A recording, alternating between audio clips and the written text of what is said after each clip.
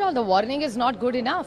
He is a frequent offender, and I have written, and the Trinamool Congress has written to the Honourable Speaker, we are moving a privilege motion against him.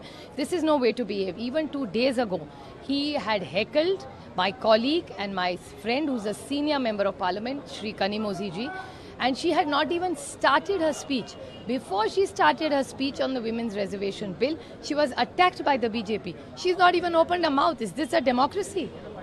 So even somebody is trying to debate, which is her right according to the Constitution, if you're going to attack a woman who's speaking on the debate and she's going along with the government, she was speaking with the government, and the same member of the Bharatiya Janata Party has attacked this woman. I condemn any such unruly behavior, and the privilege motion must be moved.